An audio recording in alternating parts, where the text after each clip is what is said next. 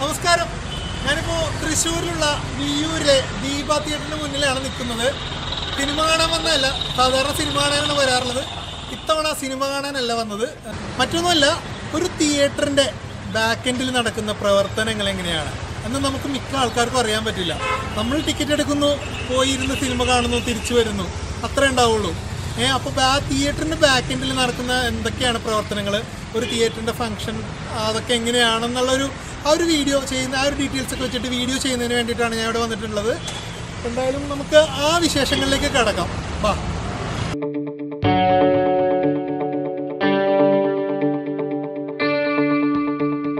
ഒരു തിയേറ്ററിന് പ്രധാനമായിട്ടും വേണ്ട ഒരു കാര്യം, കസ്റ്റമറിന്റെ സൈഡിൽ നിന്ന് നോക്കുകയാണെന്നുണ്ടെങ്കിൽ നല്ലൊരു പാർക്കിംഗ് ഏരിയ ആണ് വേണ്ടത്.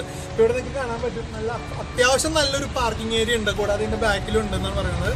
അപ്പോൾ ഒരു തിയേറ്ററിന് വേണ്ട ഏറ്റവും പ്രധാനപ്പെട്ട ഒരു ഘടകം എന്ന് പറഞ്ഞിട്ടുണ്ടെങ്കിൽ ആസ് എ കസ്റ്റമർ പാർക്കിംഗ് ഫെസിലിറ്റിയാണ് നമ്മളിപ്പോൾ നോക്കുന്നത്. ഇപ്പോൾ എല്ലാവർക്കും നമുക്ക് കാറുണ്ട്, ബൈക്കുണ്ട്. പണ്ടത്തെ പോലെ ബസ്സിന് പോയി തിയേറ്ററിൽ സിനിമ കാണൽ വളരെ കുറവാണ്. ഇപ്പോൾ പാർക്കിംഗ് ഫെസിലിറ്റി വെച്ച് നോക്കുകയാണെങ്കിൽ ഇതേപോലെ പാർക്കിംഗ് ഫെസിലിറ്റി വേണം ഒരു തിയേറ്ററിന്. ഒരു നല്ല തിയേറ്റർ ആണെങ്കിൽ നല്ല രീതിയിലുള്ള പാർക്കിംഗ് ഫെസിലിറ്റി കൂടി ഉണ്ടായിരിക്കണം.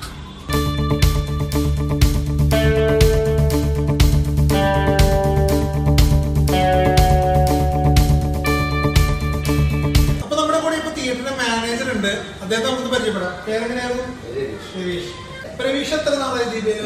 2 വർഷമായിട്ട് ഈ തിയേറ്ററിലുണ്ട്. ഈ തിയേറ്റർ പുതുക്കി പണിത തന്നോട്ട് ഞാനല്ല റിലീസാക്കിയത്. എന്താണ് ഓവറോളായിട്ട് തിയേറ്ററിനെ പറ്റി എന്താ പറയാനുള്ളത് നമ്മുടെ പ്രേക്ഷകർക്ക്? ഞാൻ എന്റെ തിയേറ്ററിനെ പറ്റി തന്നെ പറഞ്ഞാൽ അതൊരു ഇതായിരിക്കുമല്ലോ.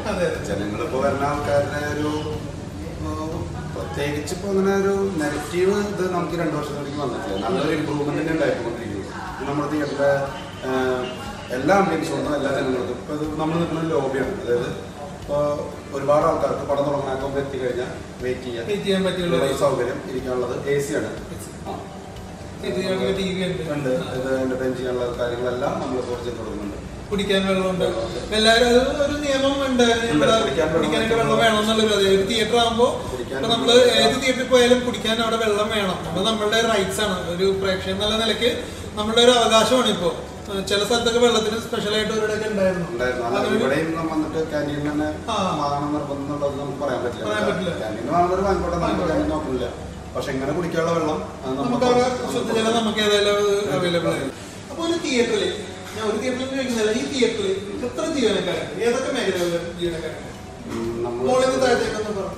മാനേജറായിട്ട് ഞാനുണ്ട്. മാനേജർ വരും, ഒരു ബില്ലിംഗ്, അതായത് ടിക്കറ്റ് കൗണ്ടറിൽ സ്റ്റാഫുണ്ട്, ഓപ്പറേറ്റർ ഉണ്ട്, പ്രൊജക്ടർ ഓപ്പറേറ്റർ വരും, പിന്നെ ക്ലീനിങ്ങിലുള്ള സ്റ്റാഫുകൾ വരും, സെക്യൂരിറ്റി, എല്ലാം കൂടെ ഒരു 5 പേര് നമ്മൾ 5 പേരെ.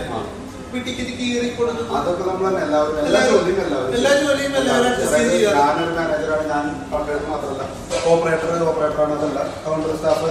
പിന്നെ കൗണ്ടറിലുള്ളവരെ എന്താ വെച്ചാൽ അവിടെ ഇരിക്കണം. ബാക്കി എല്ലാവരും എല്ലാ ജോലിയും അങ്ങനെയാണ് നമ്മുടെ ഒരു ഓണറായിട്ടുള്ള അറ്റ്മോസ്ഫിയർ. അങ്ങനെയാണ് എന്താ വെച്ചാൽ ഇന്ന ആളെ ജോലിക്ക് വേണം എന്നുള്ളത് ഇതില്ല. എല്ലാ ജോലിയും എല്ലാവരും കണ്ടാൽ നമ്മുടെ സ്ഥാപനം.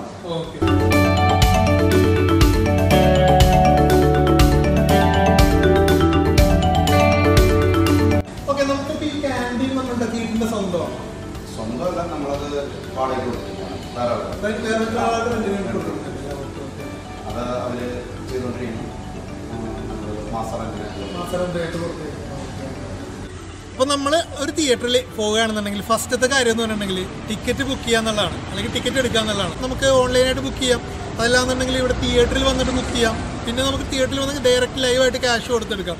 ഇതാ ടിക്കറ്റ് കൗണ്ടറാണ് വിളിക്കുന്നത്. അപ്പോൾ തിയേറ്ററിൻ്റെ മാനേജറായിട്ടുള്ള രവീഷ് നമ്മുടെ ഒപ്പം ഉണ്ട്.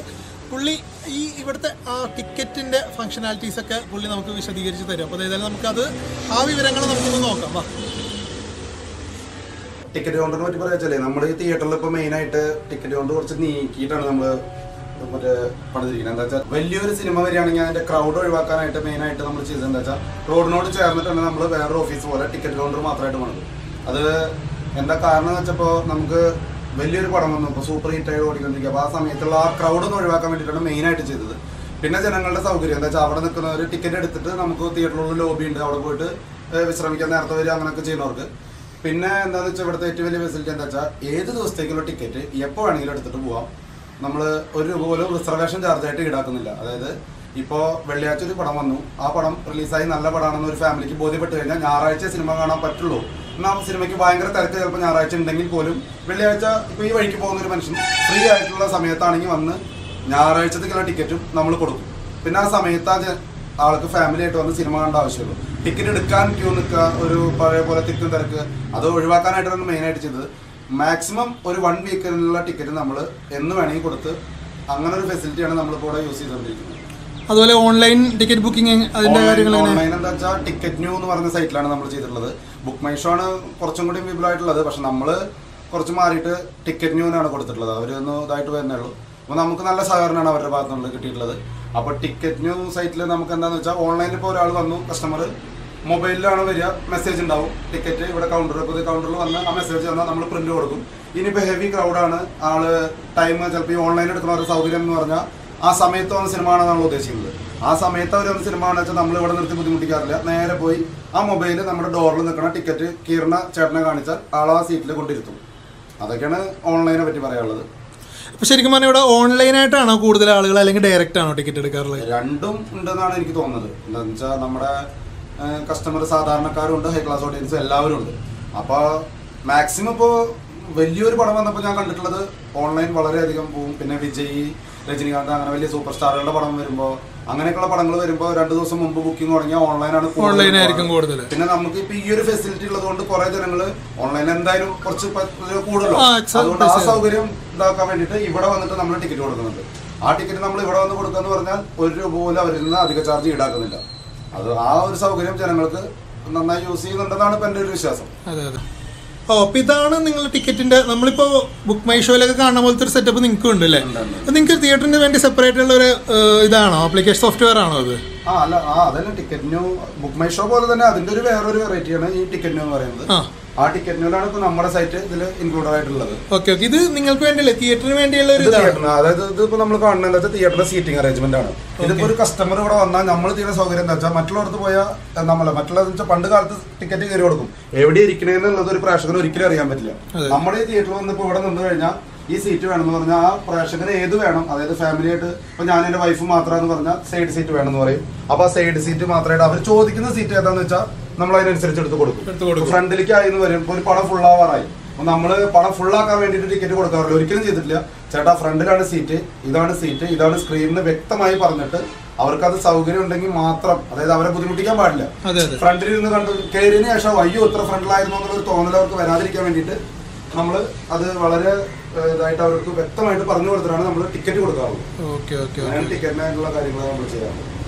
ഓക്കെ, അതേതായാലും നല്ലൊരു കാര്യമാണ്. ഇപ്പൊ നമുക്ക് ഇത് കാണുന്ന പോലെ കൗണ്ടറിൽ കണ്ടില്ലേ, ചില തിയേറ്ററിൽ ഞാൻ പോയപ്പോ കണ്ടിട്ടുണ്ട്, ചില തിയേറ്ററുകളിൽ കേട്ടോ ഇങ്ങനെ. അപ്പൊ അവര് പറയും നമുക്ക് ഈ 10-11 വേണമെന്നുണ്ടെങ്കിൽ അവര് അത് തന്നെ ബുക്ക് ചെയ്ത് കൊടുക്കും. അത് നല്ലൊരു കാര്യം തന്നെയാണ്. എവിടെയാന്ന് നോക്കിയോളാം, ഈ മഞ്ഞ കണ്ട മുഴുവൻ സീറ്റാണ്.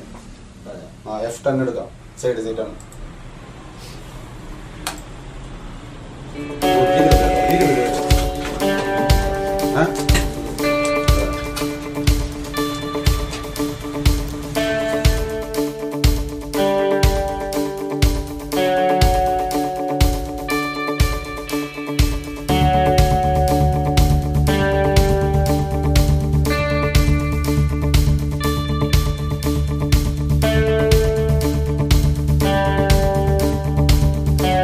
ഇതിപ്പോൾ നമ്മുടെ ഫയറിൻ്റെ പുതിയ ടാങ്കാണ്. ഇപ്പോൾ ഒരു സർക്കുലർ ഉണ്ട് പോലെ തിയേറ്ററുകളിൽ 25 ലിറ്റർ ടാങ്ക് വേണമെന്നുള്ളൊരിത്, അതാണ് ഇപ്പോൾ ഇവിടെ നമ്മൾ പണി കഴിഞ്ഞു അതിൻ്റെ കാര്യങ്ങൾ പേപ്പർ മൂവിങ്. അതായത് ഒരു തിയേറ്ററിൽ എന്തെങ്കിലും ഒരു തീപിടുത്തം എന്തെങ്കിലും ഉണ്ടായിട്ടുണ്ടെന്നുണ്ടെങ്കിൽ അതിന് വേണ്ടിയിട്ടുള്ള ഒരു സജ്ജീകരണം അല്ലേ, അതാണിത്. കണ്ടില്ലേ, 25,000 ലിറ്ററിന്റെ ടാങ്കാണിത്, ഫയർ ടാങ്ക്. കൊള്ളാം. ഇതെന്തായി മുകളിലേക്കാണ്? ഇതാണ് നമ്മുടെ സോളാർ. ഇപ്പോൾ എൻ്റെ ഒരു അറിവ് ശരിയാണെങ്കിൽ കേരളത്തിൽ ഇപ്പോൾ സോളാർ വെച്ചിട്ടുള്ള തിയേറ്റർ നമ്മുടേതാണെന്നാണ് എൻ്റെ ഒരു വിശ്വാസം. അതായത് ഫുൾ ഫംഗ്ഷൻ സോളാർ വെച്ചിട്ടാണ് ഈ തിയേറ്റർ ഒരു 2 മാസമായിട്ട് സോളാറിലാണ് വർക്ക് ചെയ്യുന്നത്. അതായത് നമ്മുടെ എയർപോർട്ട് പോലെ നെടുമ്പാശ്ശേരി എയർപോർട്ട് ഫുള്ള് സോളാറിലാണ്. അതുപോലെ തന്നെ നമ്മൾ KSEB ആയിട്ടുള്ള ഇതിലാണ് നമ്മൾ ചെയ്യുന്നത്. അവർ വന്ന് ഇതാക്കിയിട്ട് ഇപ്പൊ നമ്മുടെ വർക്കിംഗ് മുഴുവൻ സോളാറിൽ തന്നെയാണ്. വളരെ നല്ല ബെനിഫിറ്റ് ഉണ്ട് നമുക്കത്. ഭാവിയിൽ ഭയങ്കരമായിട്ട് ഉപകാരമുള്ളതാണ് സോളാർ. ഇത് മുഴുവൻ സോളാറിന്റെ പാനലുകളാണ്. താഴെ കാർ പാർക്കിങ്ങിനും ഒരു സൗകര്യം. അധികം വലിയ വെയിലില്ലാണ്ട് ആളുകൾക്ക് കാർ പാർക്ക് ചെയ്യുകയും ചെയ്യാം. കണ്ടില്ലേ, പുള്ളി പറഞ്ഞ പോലെ തന്നെ സോളാർ വെച്ചിട്ടാണ് ഇവിടെ ഈ തിയേറ്റർ ഫംഗ്ഷൻ ചെയ്യുന്നത്. ഇത് ഏതായാലും എനിക്ക് ഇവിടെ വന്നപ്പോൾ ഉള്ളൊരു കിട്ടിയൊരു അറിവാണ് കേട്ടോ. ഏതായാലും നല്ലൊരു കാര്യം തന്നെയാണെന്ന് വെച്ചിട്ടുണ്ടെങ്കിൽ അല്ലേ, എല്ലാവർക്കും ഒരു മാതൃകയാക്കാൻ പറ്റിയുള്ളൊരു കാര്യം തന്നെയാണ് ഈ സോളാറിൻ്റെ കാര്യം എന്ന് വെച്ചിട്ടുണ്ടെങ്കിൽ. നമ്മൾ നെടുമ്പാശ്ശേരി എയർപോർട്ട്, ഞാൻ നേരത്തെ പറഞ്ഞ പോലെ നെടുമ്പാശ്ശേരി എയർപോർട്ട് ലോകത്തിൽ തന്നെ ഫുള്ള് എയർപോർട്ട് സോളാർ വെച്ച് പ്രവർത്തിക്കുന്നത് നെടുമ്പാശ്ശേരി എയർപോർട്ടാണ്. അപ്പോൾ ഞാനും കേട്ടിട്ടില്ല ഒരു തിയേറ്റർ ഫുള്ളായിട്ട് കേരളത്തിൽ എവിടെയാണെങ്കിലും ഞാൻ കേട്ടിട്ടില്ല. അപ്പോൾ ഏതായാലും അതൊരു പുതിയൊരു അനുഭവമായി. എന്തായാലും നല്ല ഒരു ഇനിഷ്യേറ്റീവ് തന്നെയാണ്. എല്ലാവരും അത് കണ്ടിട്ട് മാതൃകയായിട്ട് ചെയ്യട്ടെ. അപ്പോൾ നമ്മളിപ്പോൾ നിൽക്കുന്നത് തിയേറ്ററിലെ പ്രധാനപ്പെട്ടുള്ള ഒരു ഏരിയയിലാണ്. പ്രൊജക്ടർ റൂമാണ് ഇതിൻ്റെ ബാക്കിൽ കാണുന്നത്. ഇവിടെ പുറത്തുള്ള ആർക്കും പ്രവേശനം പാടില്ല എന്നുള്ളതാണ് അവിടെ എഴുതി വെച്ചിട്ടുണ്ട്. നമ്മളിങ്ങനെ ഒരു വീഡിയോ ചെയ്യുന്നതുകൊണ്ട് മാത്രമാണ് നമ്മളിവിടെ വന്നത്. അല്ലാണ്ട് നോർമലി വരുന്ന ഒരാൾക്ക് ഇതിനുള്ളിലേക്ക് കയറാൻ അനുവദനീയമല്ല. അപ്പോൾ എന്തായാലും നമുക്ക് പ്രൊജക്ടർ റൂമിന്റെ വിശേഷങ്ങളും, അവിടെ പ്രൊജക്ടർ ഓപ്പറേറ്റർ ഉണ്ട്. അപ്പോൾ ആ ചേട്ടനോട് പ്രൊജക്ടർ റൂമിന്റെ എന്തൊക്കെയാണ് ഇവിടുത്തെ ആ പ്രവർത്തനങ്ങൾ എന്നുള്ളത് നമുക്കൊന്ന് ചോദിക്കാം. വാ. ഹായ്, പേരെന്തായിരുന്നു? ഫാസിൽ. ഇപ്പോൾ നമുക്കിത് നേരിട്ട് ഇപ്പോഴാണ് ആദ്യമായിട്ട് കാണുന്നത്. ഇതിനെപ്പറ്റി നമുക്ക് യാതൊരു വിധ അറിവില്ല. പണ്ടൊക്കെ ഈ പറഞ്ഞ നമ്മള് റീല് കൊണ്ടുവന്ന് പ്രൊജക്ട് ചെയ്യിക്കുന്നു എന്നുള്ള ഒരു വിവരങ്ങൾ മാത്രമേ ഉള്ളൂ. പുതിയ ടെക്നോളജി അല്ല. അപ്പൊ ഇതിനെ കുറിച്ചൊന്ന് പറയാം. എങ്ങനെയാണ് ഒരു സിനിമ നമ്മളിപ്പോ പുതിയ ടെക്നോളജി വെച്ചിട്ട് പ്രൊജക്ട് ചെയ്യുന്നത്? 2K പ്രൊജക്ടർ ആണ്. 4K എന്ന് പറയുമ്പോൾ അതിലും അപ്ഡേറ്റഡ് ആണ്. ഓക്കെ. അപ്പൊ ഇതിലെങ്ങനെയാണ് നമ്മളൊരു സിനിമ പ്രൊജക്ട് ചെയ്യുന്നത്? കണക്ട് ചെയ്യും. ഓക്കെ. അപ്പൊ എന്റെ ഒരു ഡൗട്ട് എന്ന് വെച്ചിട്ടുണ്ടെങ്കിൽ നമ്മൾ ഈ ഹാർഡ് ഡിസ്കിലൊക്കെ ആക്കിയിട്ട് സിനിമ കൊണ്ടുവന്ന് ഡയറക്റ്റ് കണക്ട് ചെയ്തിട്ട് പ്രൊജക്ടറിൽ പ്ലേ ചെയ്യുന്നതാണ്, അല്ലെങ്കിൽ എന്തെങ്കിലും ഈ പറഞ്ഞ പോലെ സാറ്റലൈറ്റ് ആയിട്ട് എന്തെങ്കിലും ലൈസൻസ് അവരുടെ ലൈസൻസ് ഉണ്ടെങ്കിൽ നമുക്ക് ചെയ്യാൻ പറ്റുള്ളൂ അല്ല, അല്ലാതെ നമുക്ക് പ്ലേ ആകില്ല. ഓക്കെ ഓക്കെ, അങ്ങനെയാണ് ഇതിന്റെ. ഈ ഓരോ പ്രാവശ്യം ഈ ഹാർഡ് ഡിസ്ക് എന്ന് പറഞ്ഞാൽ നമുക്ക് സ്വന്തമായിട്ട് വേണോ, അല്ലെങ്കിൽ അവർ തരും? ഈ ഹാർഡ് ഡിസ്കിലായിരിക്കും പടം വരുന്നത്. പണ്ട് ഫിലിം പെട്ടി വരുന്ന പോലെ. പണ്ട് ഞാൻ പറഞ്ഞ പോലെ തന്നെ പണ്ടത്തെ ആൾക്കാർക്ക് അറിയാൻ പറ്റും, ഫിലിം പെട്ടി കൊണ്ടുവന്നിട്ടായിരിക്കും. ഞാൻ ഇതുവരെ കണ്ടിട്ടില്ല, പറഞ്ഞു കേട്ടിട്ടുള്ളൂ. അപ്പൊ അതേപോലെ തന്നെ ഇപ്പൊ ഹാർഡ് ഡിസ്ക് ആയിട്ടാണ് വരുന്നത്. ഹാർഡ് ഡിസ്കിൽ പടം കൊണ്ടുവരും, ഇവര് കണക്ട് ചെയ്യും, അവർക്ക് അതിനുള്ള ലൈസൻസ് കിട്ടും. ലൈസൻസ് കിട്ടിക്കഴിഞ്ഞാൽ മാത്രമേ ഇത് ചെയ്യാൻ പറ്റുള്ളൂ. ലൈസൻസ് കിട്ടാന്ന് പറഞ്ഞിട്ടുണ്ടെങ്കിൽ അത് ഓൺലൈൻ ആയിട്ട് എങ്ങനെയാണ്? മെയിൽ ത്രൂ ആണ് എല്ലാം അല്ലെ? എല്ലാം ശരിക്കും ഇന്റർനെറ്റ് കണക്ടിവിറ്റിയിലാണ് കാര്യം നടക്കുന്നത്. അപ്പൊ എനിക്കൊരു ഡൗട്ട് കൂടിയാണ്. നമ്മൾ സിനിമക്ക് വരുമ്പോ, സിനിമ കാണുന്നതിന് മുമ്പ് അല്ലെങ്കിൽ ഇന്റർവ്യൂലേക്ക് വരുമ്പോ കുറെ പരസ്യം കാണിക്കാറുണ്ട്. ഈ പരസ്യം എങ്ങനെയാണ്? ഇവര് നിങ്ങൾക്ക് ഡയറക്റ്റ് ഒരു തിയേറ്ററിൽ ഡയറക്റ്റ് കൊണ്ടുവന്ന് തരികയാണ്?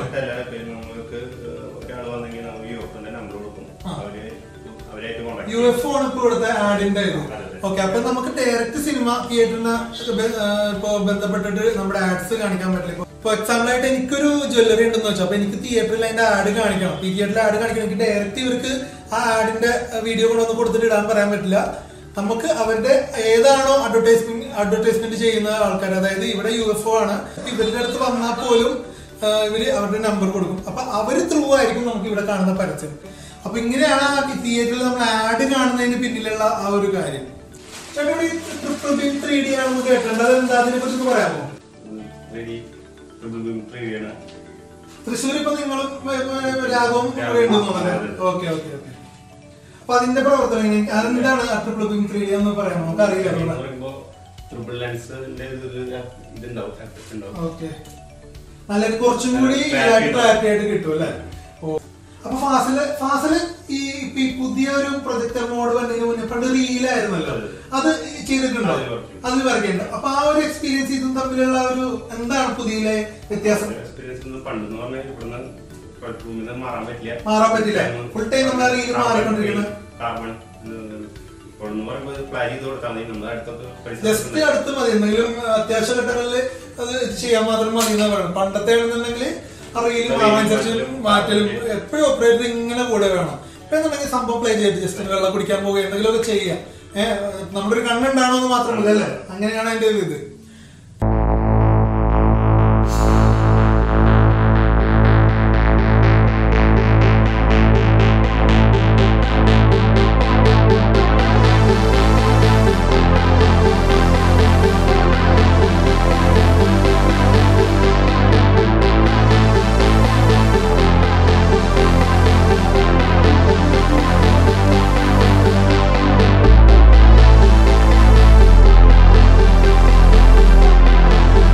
ഓക്കെ, അപ്പൊ നമ്മള് തിയേറ്ററിന്റെ ഉള്ളിൽ എത്തിയിരിക്കുകയാണ്, ഹാളിൽ എത്തിയിരിക്കുകയാണ്.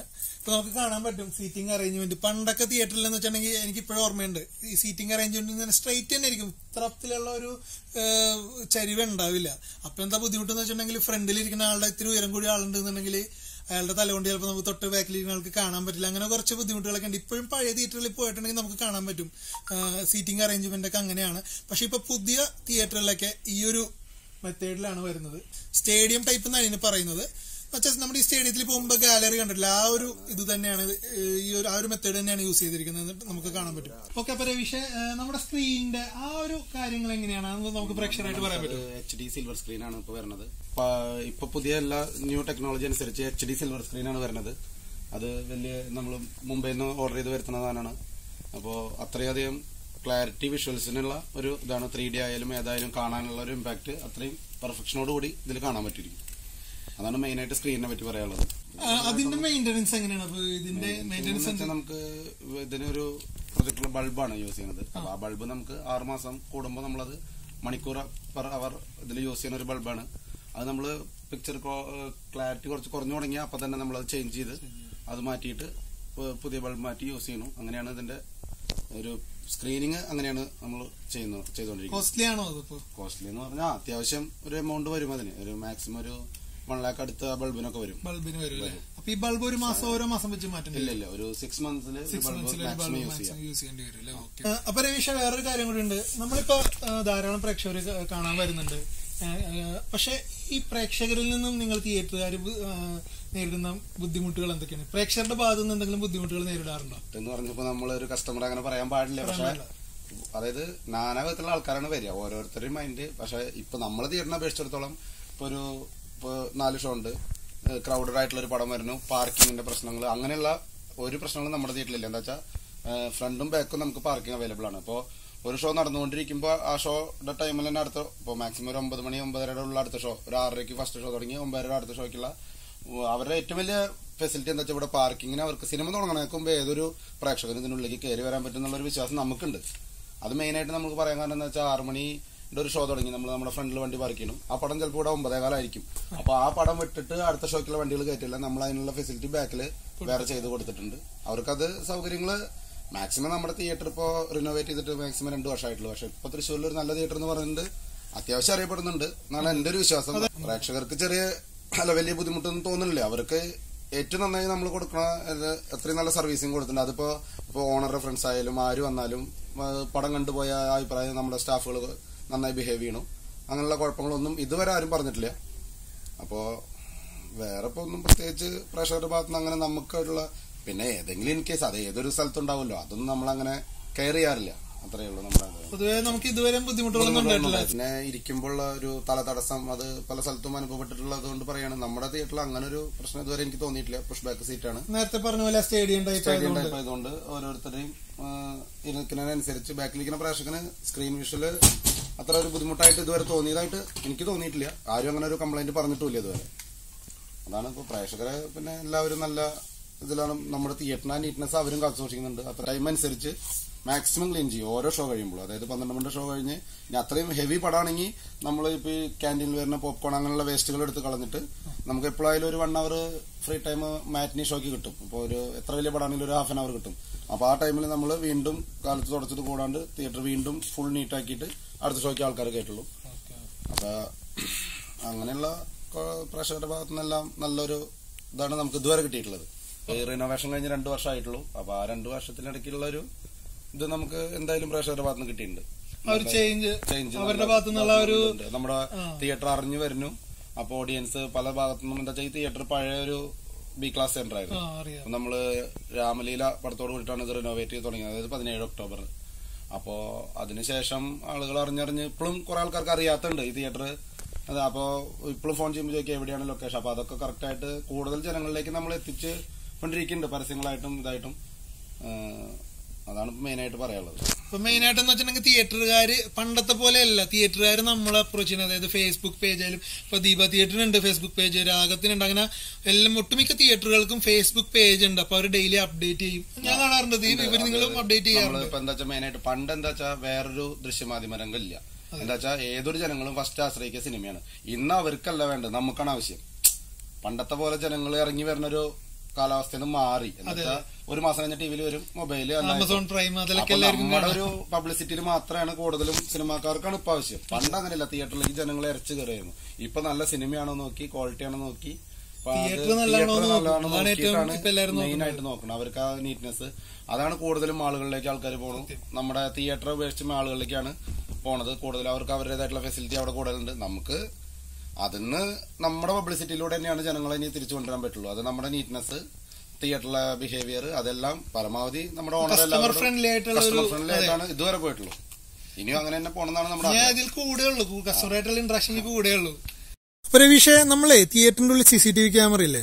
CCTV ക്യാമറ ഉണ്ട്. അതിന്റെ അതിനെ കുറിച്ചൊന്ന് പറയാമോ? അതെന്താ വെച്ചാൽ അത് മസ്റ്റാണ് ഒരു തിയേറ്ററിൽ. അത് പോലീസിന്റെ ഓർഡർ എന്ന് പറഞ്ഞ പോലെ നമ്മുടെ ഇത് ഇവിടെ ഒരു 13ഓളം ക്യാമറ ഉണ്ട്, ഓഡിറ്റോറിയത്തിനുള്ളിലായിട്ടും പുറത്തായിട്ടും. എന്ത് ഇപ്പൊ ആരെങ്കിലും ഇപ്പൊ ചെയ്തിട്ടല്ല, ഇത് വല്ല പടം പിടിക്കുകയോ ക്യാമറ എന്ത് ചെയ്താലും നമ്മളിപ്പോ ഇവിടെ ഇല്ലെങ്കിലും നമുക്കത് ചെക്ക് ചെയ്ത് നോക്കി ആരാ ചെയ്തതെന്ന് അറിയാനുള്ളൊരു ഇത് സൗകര്യം. അതിപ്പോ എല്ലാ തിയേറ്ററിലും ഓൾറെഡി നിർബന്ധമായിട്ടും ചെയ്യേണ്ട കാര്യങ്ങളാണ്. അത് ഓഡിറ്റോറിയത്തിനുള്ളിലും ഉണ്ട്, പുറത്തുണ്ട്. വാഹനം പാർക്ക് ചെയ്യുന്നിടത്തുണ്ട്. ഇനിയിപ്പോൾ ആരെങ്കിലും എന്തെങ്കിലും മിസ്സാവുക എന്തെങ്കിലും ഉണ്ടെങ്കിൽ നമുക്കൊരു പ്രൂഫിന് വേണ്ടിയിട്ടുള്ള ആകെയുള്ളൊരു ഇതാണ് ഈ CCTV. അതപ്പോൾ ഇവിടെ വളരെ നല്ല രീതിയിൽ മെയിൻറ്റെയിൻ ചെയ്ത് കൊണ്ടുപോകുന്നുണ്ട്. ശരിക്കും പറഞ്ഞാൽ തിയേറ്ററിന്റെ ഉള്ളിൽ വന്നാൽ ഉടായ്പ കളിച്ചാൽ നടക്കില്ല, പിടിക്കും, എങ്ങനെ വന്നാലും പിടിക്കും. അതേതായാലും നല്ലൊരു കാര്യമാണ്.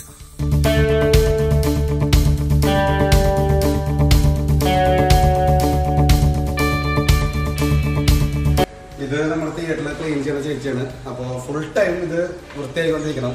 അതാണ് നമ്മുടെ ഒരു റോള്. അത് ഓണർ പറഞ്ഞത് ക്ലീൻനെസ്, ബാത്റൂം ആയാലും എന്തായാലും ആരും ഒന്ന് നോക്കുമ്പോൾ അയ്യെന്ന് പറയാൻ പാടില്ല. തിയേറ്ററിൽ ഇപ്പൊ കാണുന്ന ബാക്കിൽ കാണുന്ന ആ ഒരു തെളിച്ചൊക്കെ ചേച്ചിയുടെ അല്ലേ, ഇതാണ് അതിന്റെ പിന്നിലുള്ള ഒരു അധ്വാനം ചേച്ചിയാണ്. ഏതായാലും നന്ദി. ഇത് നമ്മുടെ തിയേറ്ററിന്റെ ഓളിനോടാണ് മോഹനേട്ടൻ. എന്താ പറയാന്ന് വെച്ചാൽ ഈ തിയേറ്റർ ഒരുപാട് വർഷമായിട്ട് തിയേറ്ററിന്റെ ഓണർ ഫാമിലിയോട് അടുത്ത ബന്ധമുള്ളതാണ്. അപ്പോൾ ഇപ്പൊ നമ്മൾ നേരത്തെ ചേച്ചിനാണല്ലേ ക്ലീനിങ് ചേച്ചി, ആള് പോലെ തന്നെ ഇത് ആളെന്താ വെച്ചാൽ ക്ലീനിങ് ഓവറോൾ ആണ്. നമ്മള് ഒരു വീട്ടിലൊക്കെ കാര്യസ്ഥ എന്ന് പറഞ്ഞാൽ ഞങ്ങളുടെ സ്ഥാപനത്തിലെ എല്ലാ കാര്യങ്ങളും ചെയ്യുന്നത് മോനേട്ടനാണ്. ഇപ്പോൾ കാലത്ത് എനിക്ക് മാക്സിമം കാലത്ത് 5 മണിക്ക് എണിക്കും. രാത്രിയിലത്തെ ഫുള്ള് തിയേറ്ററിന്റെ ഉള്ളിലെ ഓഡിറ്റോറിയം മുഴുവൻ ക്ലീൻ ചെയ്യുക. പുലർച്ചെ 5 മണിക്ക് എന്നിട്ട് ആൾ ചെയ്യും. പിന്നെ ഫുള്ളായിട്ട് റൗണ്ട് തിയേറ്റർ മൊത്തം ക്ലീൻ ചെയ്യുക. അങ്ങനത്തെ കാര്യങ്ങളെല്ലാം ചെയ്യുന്നത് ഇതാണ്. പിന്നെ പാർക്കിംഗ് ആയാലും എന്താ കാര്യം തിയേറ്ററിന്റെ ഓളിനോളാണ് മോനേട്ടൻ. ആളാണ് ഇവിടുത്തെ എല്ലാ കാര്യങ്ങളും ചെയ്യുന്നത്. അതൊന്നും പറയും.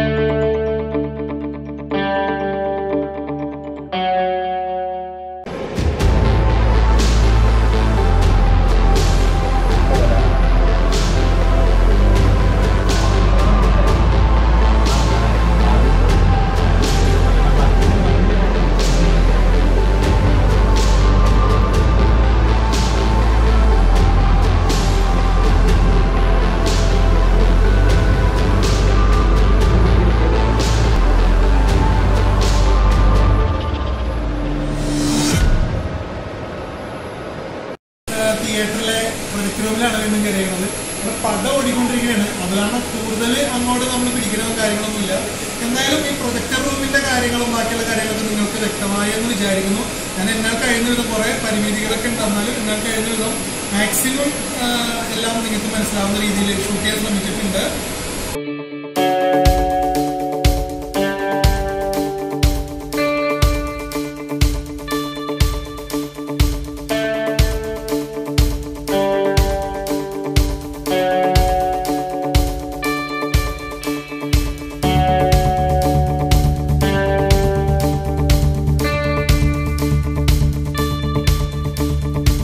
രവീഷ്, ഇതെന്താ സംഭവം?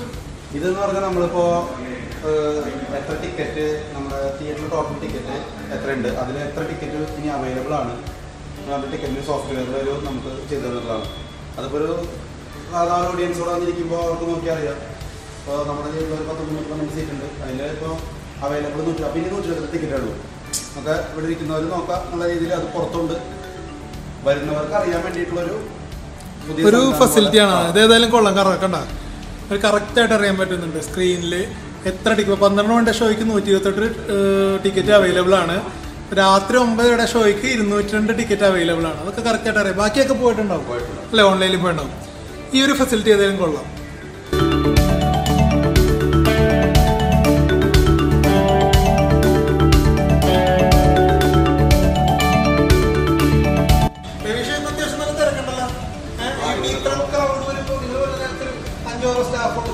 നല്ല ക്രൗഡ് എങ്ങനെ മാനേജ് ചെയ്യുക? അതെങ്ങനെയാ നമുക്ക് ഈ തിയേറ്റർ തുടങ്ങുന്ന കാലത്ത് തന്നെ നമ്മുടെ ഓണറോട് പരിചയമുള്ള കുറച്ച് ആൾക്കാരുണ്ട്. അവര് പണ്ട് മുതലേ ഇവിടെയുള്ളതാണ്, സഹായിക്കാനും എപ്പോഴും വരും. ഞാൻ വന്നതിന് ശേഷം അവരിവിടെ ഉണ്ട്. അപ്പൊ അതിൽ മെയിനായിട്ട് കുറച്ച് ആൾക്കാരുണ്ട്. അതായത് ഇവിടെ എന്തെങ്കിലും പ്രശ്നം നമ്മള് സ്ഥിരമായിട്ട് ഇലക്ട്രീഷ്യൻ പുറത്ത് ചേട്ടനാണ് രഞ്ജേട്ടനാണ് പറയാ. ആളുടെ കൂടെ പിന്നെ മനു എന്ന് പറയും. നമ്മള് നേരത്തെ കണ്ടില്ലേ ഇവിടെ മോഹനാണ്. പിന്നെ നമുക്ക് ഓണർ തന്നെ വേണ്ടപ്പെട്ട കുടുംബ സുഹൃത്ത് മുരളിയേട്ടൻ എന്ന് പറയും, പ്രണവ്, നാഗരാജ്, രാമൻ, അങ്ങനെ അവരൊക്കെ നമുക്ക് എന്തെങ്കിലും തിരക്ക് വരുമ്പോൾ ഓണറൊന്ന് വിളിച്ചാൽ മതി. തിരക്കുണ്ടെങ്കിൽ അവർ വരും നമ്മളെ ഹെൽപ്പ് ചെയ്യാൻ. അവരുടെയും കൂടി ഒരു അതായത് കൂട്ടായ പ്രവർത്തനമാണ് ഈ ബസ്മാനാണ് എനിക്ക് മെയിനായിട്ട് പറയാനുള്ളത്. ഇവരൊക്കെ നമ്മുടെ കൂടെ നമുക്ക് ഓണർക്ക് വേണ്ടിയിട്ട് എല്ലാ കാര്യങ്ങളും. അതായത് നമ്മളിപ്പോ അവർ നമ്മുടേതായിട്ടുള്ള സ്റ്റാഫാണ്. അത് പുറമേ തന്നെ എല്ലാവർക്കും അറിയാം. അതായത് ഹെവി ക്രൗഡുള്ള പടങ്ങൾക്ക് എല്ലാവരും ഉണ്ടാവും നമ്മളെ ഹെൽപ്പ് ചെയ്യാൻ. അവരെല്ലാവരും ഏത് സമയത്തും അവർക്ക് വേറെ ജോലിയുണ്ട്, അത് കഴിഞ്ഞ് അവരിവിടെ വരും നമ്മളെ ഹെൽപ്പ് ചെയ്യും. ഓണറായിട്ടുള്ള ആ ഒരു നമ്മുടെ ഓണറായിട്ടുള്ള ഒരു എല്ലാവരും അത് മെയിൻറ്റെയിൻ ചെയ്ത് പോകാം. അതൊക്കെ നമ്മൾ ചെയ്യുന്ന വലിയൊരു ഹെൽപ്പാണ്.